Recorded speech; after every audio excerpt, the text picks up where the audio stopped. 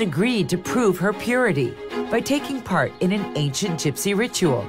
Tradition states that all brides must be virgins before entering marriage. Just because I'm a non-gypsy doesn't mean I sleep around, but if it proves to Vic that I'm good enough to marry Lee, then I guess I gotta do it. Lee has summoned Dad Vic to witness this test of Sabrina's purity.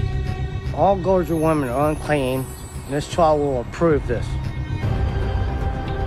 The bride in question must endure having red paint, signifying the blood of a virgin, thrown over her by members of the community.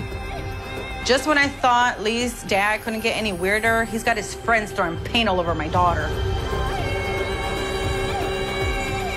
If the paint can be washed off with a wave of water, leaving no trace on her body and skin, it will prove that she is pure enough to become a virgin gypsy bride. Let's hope this trial goes how I want it to go, otherwise there might not be a wedding.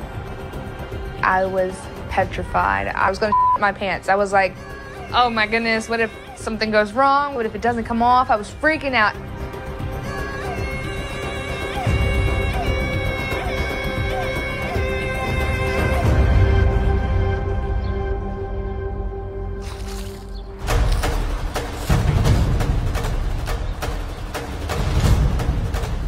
The moment the red paint hit my face, I was petrified.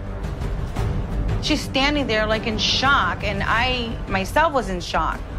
I've never seen anything ever in my life like that before. But it's not over for Sabrina yet.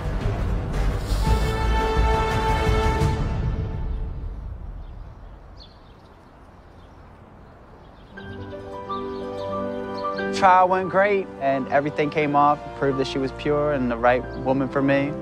I am so excited. I'm overwhelmed with all my emotions because I am happy that I did come out, that I was pure, and I can marry the love of my life. Trial complete, but not everyone is satisfied. I don't care if she's a Virgin Mary. She's still a Gorger. I don't want this to happen.